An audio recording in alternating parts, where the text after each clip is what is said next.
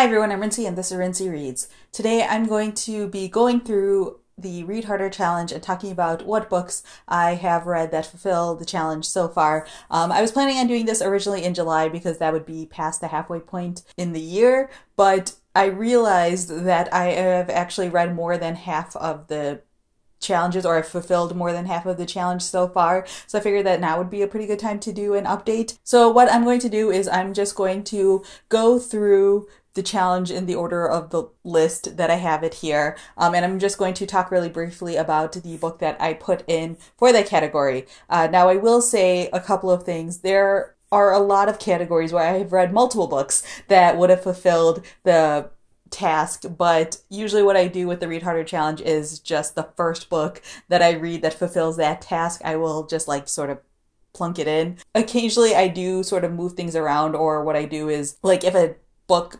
can complete more than one task, I have it complete the task that might seem more difficult, at least for me personally and my own reading taste. Another thing with the Read Harder Challenge is that the first half of the year is significantly easier for me because I already read pretty widely across the board. So a lot of times there are just 3 or 4 challenges that are really, really difficult for me and the rest aren't too bad. So right now we're going through the ones that aren't too bad for me. The really hard ones for me this year are going to be the micro press one, the poetry that's not about love, that I think it has to be a work in translation as well. There are a couple others in here where I'm just I'm not sure yet. But luckily, there is a Goodreads group. I will link it down below in case you guys are interested and you weren't aware. On there, they have a thread for every task, and people are putting in either what they plan on reading or they put in suggestions for other options that you could do for each task. So that's something that I plan on doing when it's time for me to try to fulfill those, which will be soon. Also, if you're a part of Book Riot Insiders, which is a new thing, I will link to the website down below, but one of the benefits that you get for being part of Book Riot Insiders is that you get access to the Read Harder podcast, which is great. It's hosted by Josh Corman and Sharifa, who are both fantastic. They made the Book Riot Read Harder videos over on the Book Riot channel last year, and so they turned it into a podcast that's subscriber only, but it's also just, again, a great source for recommendations, and they're doing one episode on every topic. So with all that said, let's get started with the tasks and the books that I read. So first, there is read a book about sports, and for that one I used You Will Know Me by Megan Abbott.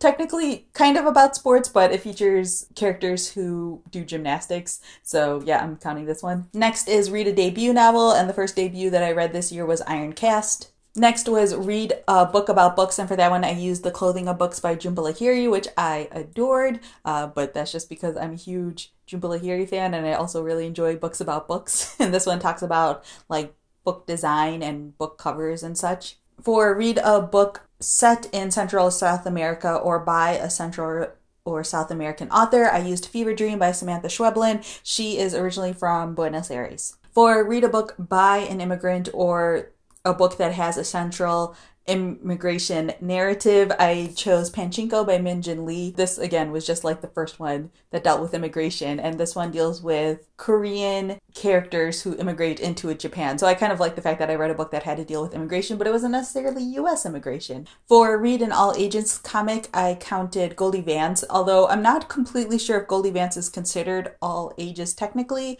So I could also include Nightlights, which I talked about in my May wrap-up, because that one is definitely an all-ages comic. For read a book published between 1900 and 1950, I ended up using Cannery Row by John Steinbeck, which was published in 1945. So, just squeezing it in there. For read a book that is set more than 5,000 miles from your current location, I chose Big Little Lies because it is set in Australia. I live in Chicago, and it is definitely more than 5,000 miles to Australia from here. For read a fantasy novel, I went with Fate of the Tearling by Erica Johansson, which is the 3rd book in the Queen of the Tearling series. For read a book that has been frequently challenged or banned in your country, I went with Song of Solomon by Toni Morrison. Basically any Toni Morrison book would work. This one a lot of people are also using, or Toni Morrison in general, people are using for read a classic by an author of color, but I am using the definition of classic to mean something, a book published before in 1950. And if you watched my May book haul, you would have seen that I picked up a Nella Larson book recently because I plan on using that. For read a superhero comic with a female lead, I plugged in Batgirl Volume 3, which I just read this past month. I was also thinking about using Ms. Marvel. I also have a bunch of other Marvel comics that have female leads that I was planning on using just depending on which one I read first. For read a collection of stories by a woman, I went with Whatever Happened to Interracial Love by Kathleen Collins, which I just read this past month. The final one that I've completed so far is read a book where all of the point of view characters are people of color, and for that one I used American Street by E.B. Zoboy. Again, there's a bunch of different books that I've read that could fulfill this one, but I was specifically looking for a book that had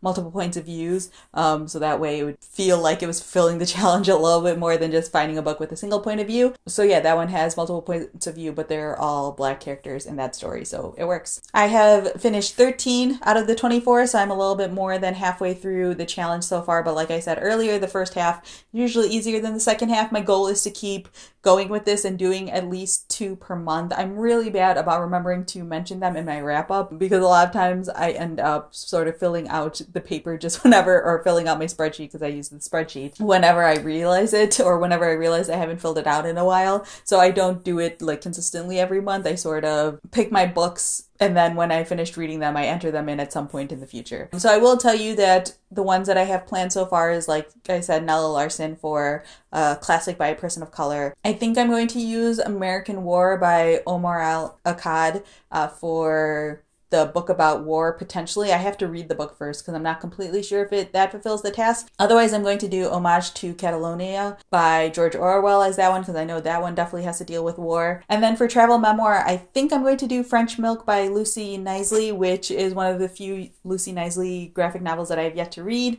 That one is about her time in France, but I'm not 100% set on that one just yet. But there aren't any like travel memoir like books, non-graphic novels that I'm really interested in reading. Oh, and then for read a book set within 100 miles of your location, I want to do Negroland because that one is a memoir and the author grew up in Chicago, so that works perfectly. I've been wanting to read that book forever. I just waited way too long to pick it up, so that will be coming soon as well. So yeah, that's everything that I have for this video. If you are doing the Read Harder challenge or attempting it, feel free to leave a comment down below letting me know how you guys are doing with the challenge so far, if you are ahead of schedule or behind schedule, whatever. Like I always say, these things are just meant to be sort of like fun challenges, not to put too much pressure or stress on you as a reader. I'm really determined to finish it this year because I feel like I'm doing a really good job of staying on top of it this year as opposed to previous years, but I feel like things always change significantly in the second half of the year, so we'll see how it goes. And again, the second half is always harder because it deals with all the challenges that I can't easily find options for,